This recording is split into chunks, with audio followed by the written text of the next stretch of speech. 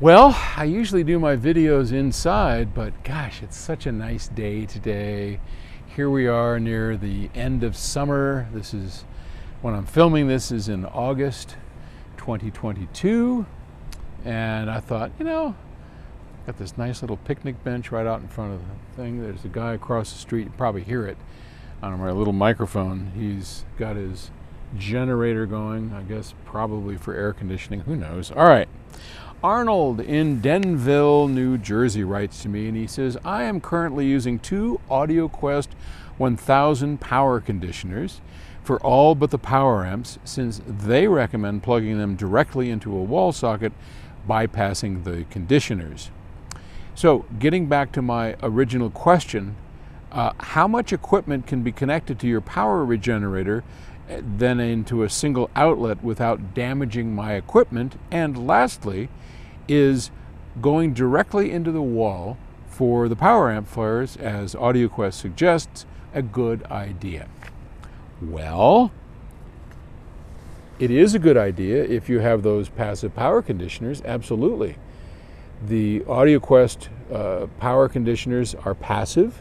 They are not active in the way that a regenerator is. And so, yeah, I think any passive power conditioner, you'd be better off not plugging a power amp into it, because power amps are hungry little beasts and they draw power out of the wall and they need low impedance. It's really important to them to get low impedance. What you don't want is to raise the impedance, so by inserting something in between the wall socket and your power amplifier, which is why they recommend going directly into the wall so that doesn't happen.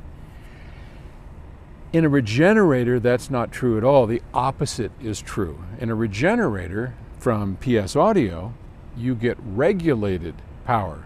So in a normal wall circumstance, when a power amp says, I need to put out 200 or 300 watts, it's going to draw power from the wall, which is going to pull down because of that impedance in the wire, the power conditioner, whatever you have that is raising that impedance. And just alone the wire, I mean, imagine, look at this building.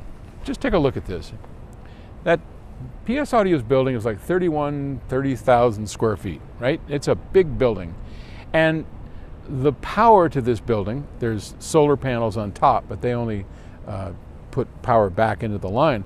The main power comes from way across the street, and it comes under here and it gets distributed throughout this giant building. Now, that's bigger than your home, granted, but I think it serves as an example of what we're facing. In your home, power comes in off the power pole, it travels down a wire, maybe several hundred feet, maybe more, maybe a couple thousand feet of wire. That has impedance, resistance, okay? And when you draw current on that, the voltage drops and it starts modulating as you're drawing current. This is that high impedance business that I talked about. With a regenerator, doesn't matter how much wire you have or how many other things are plugged into that same circuit. We take the power, we regenerate new power, and we store energy like in a giant battery in these big capacitors. So when you demand power from your amplifier, instead of the power dropping as it would going through this conditioner or through the wires, it's rock solid. Our output voltage doesn't vary more than about 1/10 of a volt, which is how you calculate output impedance. The less drop you get, the lower the impedance. Real simple. And that makes a huge difference in the way it sounds. And that's why power plants are superior in so many ways to power conditioners. And that's why we don't recommend those so much. Okay. The other part of the question here was, is a P20 power plant large enough for all his equipment? And the answer is yes. So a P20 power plant will take maybe 15% energy loss. So whatever's available from your wall socket. Let's say you have a 20 amp wall socket. So 20 amps, it's amps times volts equals potential watts, right? So 20 times 120 is, what is that? 2,400 watts, something like that. Not great at math. That's what can come out of the wall.